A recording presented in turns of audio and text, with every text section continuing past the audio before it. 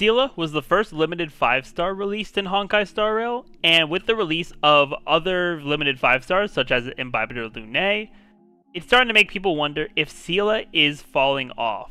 So today, I want to look at Seele, talk about what she does really well, and ultimately see if she really is falling off, or is there something else going on.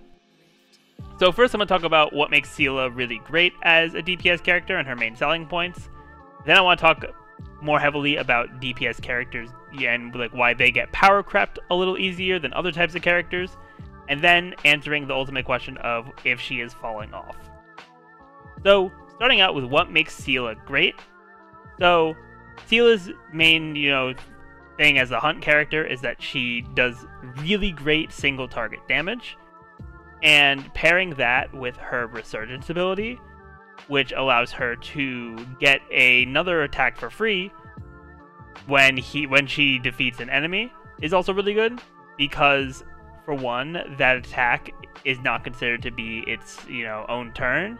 It's considered to be on the same turn as the attack that defeated the enemy, and that's really helpful too, because if you have buffs on her, you have debuffs on the enemy, because it won't count as a separate turn. If that's the last turn that the buff is active for, the debuff on the enemy is active for, then you're not really going to have to worry about it being active for one attack but not for the next one, which is also nice. And then also with Seele being your more traditional DPS setup, she definitely is boosted a ton by Harmony characters, especially Bronya, because if you're running Bronya and Seele and you get in a good situation, there's definitely been times where I've done Seele's skill, killed an enemy, done her skill again, then killed that enemy, then used her ultimate to kill a third enemy, and then I get my extra action on a fourth enemy, which is really insane when you think about it. If your Seele is able to consistently output that level of damage, and she just ends up doing really well in those situations, and she does have that added, multi-target viability with her Resurgence. So now, I want to talk about DPS characters, and I kind of did talk about this in a recent video about Imbibitor Lunae, but DPS characters are easier for gacha game companies to power creep compared to, support characters, healers, all that kind of stuff. Because when it comes to replacing a DPS character, it really ends up being about what is, important to fight in terms of the end game enemies. So for Honkai Star Rail, it's going to be Memory of Chaos for the most part. And when it comes to the types of enemies that you're fighting and the types of fights that you're in, what's really going to make DPSs better is either going to be the amount of damage that they do, which we have seen some increases there, with characters like Blade, Kafka, Imbibitor Lunae. Imbibitor Lunae is definitely the most damaging DPS character in the game right now. When he is performing at his best, which is, I think, the only kind of issue with him, is that he, depending on your team, he might not be super consistent. But, yeah, so either that for damage, or it is about how characters can do and how their kit is with the current state of the end game. And it's a lot easier to, make these changes for DPSs, because when it comes to damage, you can just make a DPS that does more damage, as we've seen with Imbibitor Lunae. And then also you can make a DPS that benefits from the way that, the end game is, or does really well with the way the end game is, which they kind of do for Forgotten Hall and Memory of Chaos, because they do make the effects, or the bonuses for Memory of Chaos a lot better for the newer characters. Right now we have the Trotters that increase skill points when they're defeated, which is going to help out Imbibitor Lunae a ton. So that definitely is something to keep in mind as well.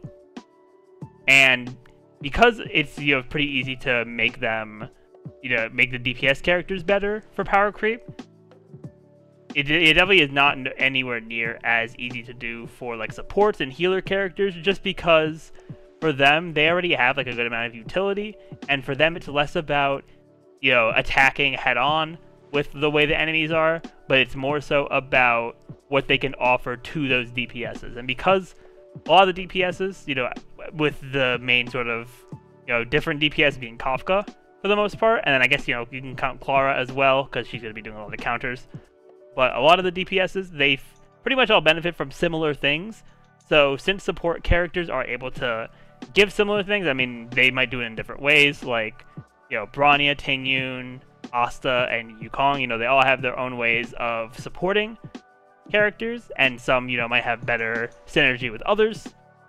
But because their value falls under utility, and a lot of characters will benefit from utility in similar ways, it's a lot harder to power creep support. So that's why I've always said that characters like Bronya and them are going to be very valuable and very strong for a long time. So now, to answer the question of the video, is Seele truly falling off in Honkai Star Rail? So, I do not think she's falling off at all. I think her damage is still very good. She fits on some very good team comps with some good harmony characters. Especially Bronya. Tingyun also works very well with her, and she can just do a lot of damage. But the one thing that I do want to point out is that the current state of the endgame with Memory of Chaos and the things that players that are getting to higher ranks are really focusing on, they are not tailored to her single target playstyle, which is what is probably making players think that she is not as good anymore, because a lot of the things now, you're fighting like 3 enemies, 4 enemies, 5 enemies at a time.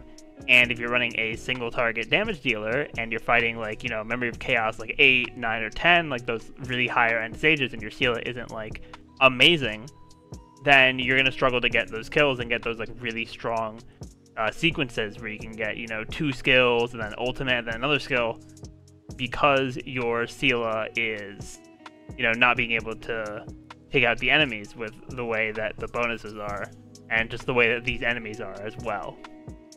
But yeah, overall, she still is very good. I'm interested to hear what you all think about Seele in the comments down below. But with that, I'm going to end it off here. Thank you all for watching. If you enjoyed, definitely be sure to hit the like button, comment, subscribe to the channel, and ring that notification bell. But I will see you all next time.